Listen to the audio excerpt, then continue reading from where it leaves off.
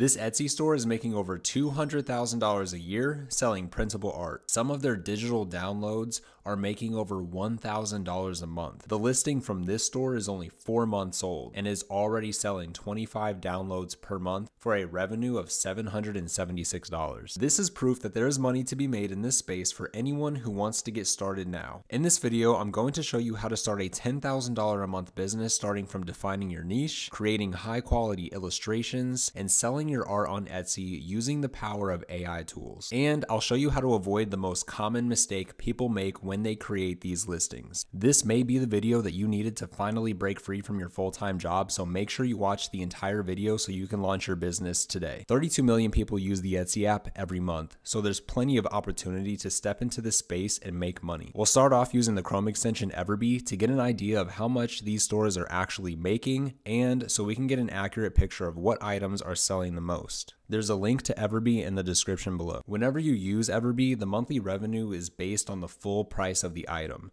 So if the store is running a discount, Everbee will not be able to take that into consideration. So this store here just launched this product 4 months ago. 25 sales a month at $15 is a profit of almost $400 a month on one listing. If you had 10 listings performing like this in under 12 months, you could be making $4,000 per month. And if you're finding any of this information valuable so far, please hit the like button and subscribe to the channel so I know that you're benefiting from this free content. You can use Everbee to explore keywords that have a good monthly search volume with relatively low competition. You're going to want to spend some time reading reviews on specific products to get an idea of what customers like and what they don't like so you can identify gaps in the market. For the example in this video, I am going to be using the baby nursery niche. The images that you see here were all created using the AI tool Midjourney. There is a free version of Midjourney, but you will need to use the paid version, which gives you access to the commercial license for every image that you create, which allows you to sell them. We'll start with /imagine. This is where we will give the AI a description of the photos that we want to create. We will use this prompt to give us the images that I just highlighted for you. The AI will produce 4 images. Underneath the images, you will have 2 rows of buttons to choose from.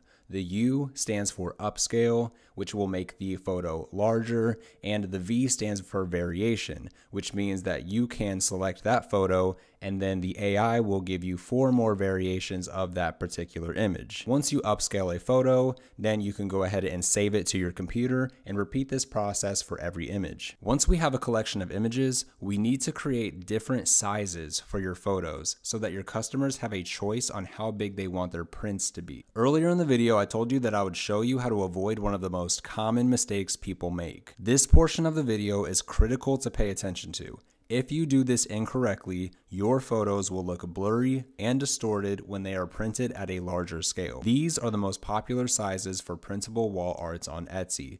You need to make sure that you offer all 5 aspect ratios to give your customers as many options as possible. These are the pixel dimensions for each ratio. It is very important that you have the correct number of pixels for each ratio.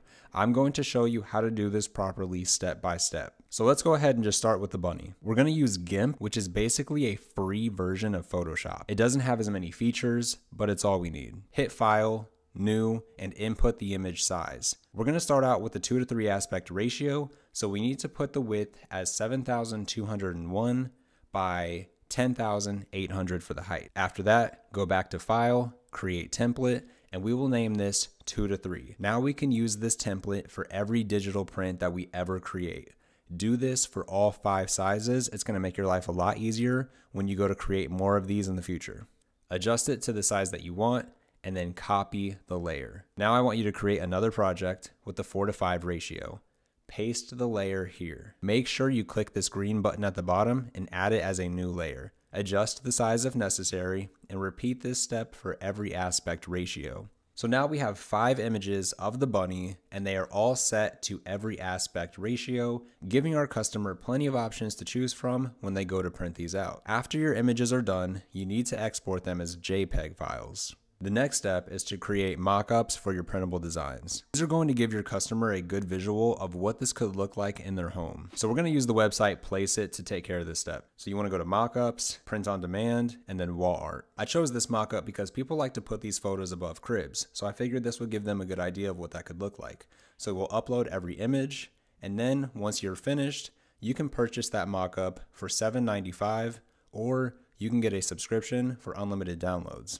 You will want to create at least 3 to 4 mockups for your listing. Next, it's time to get your listing posted on Etsy. So create a seller account if you don't already have one. Here you can upload your photos, create a title, create a description, add tags. I won't go through the entire listing process here, but once you complete this step, you have officially launched your Etsy business. Instead of trying to focus on making thousands of dollars per month on one product, you really want to spread things out and try to focus on hitting $100, $200, $300 a month on each product. And if you offer enough products in your store, then you can see yourself making thousands of dollars per month in no time. Everything that you need to get started is linked below. If you found any of this information helpful, please don't forget to like the video and subscribe to the channel for more videos like this on how to make money online. And make sure you check out this video on how to make $700 a day selling coloring books on Amazon using AI tools, and I'll see you over there.